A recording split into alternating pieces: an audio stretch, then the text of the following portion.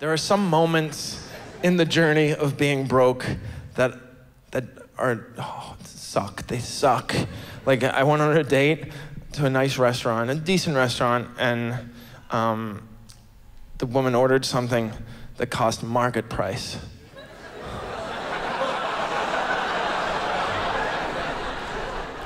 You know, when she goes to order, I'm keeping score on my menu. When she goes to order, I'm like, oh, ooh, market price.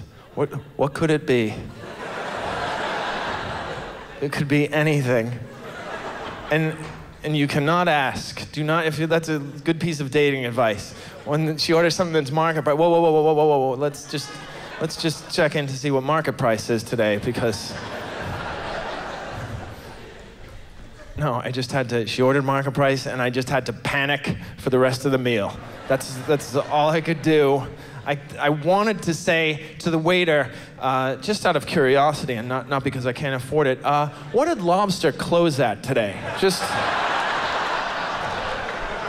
I wasn't able to contact my seafood broker at the end of trading today, and I wonder how much it fluctuated, because I have an index fund that is made up heavily of crustaceans and other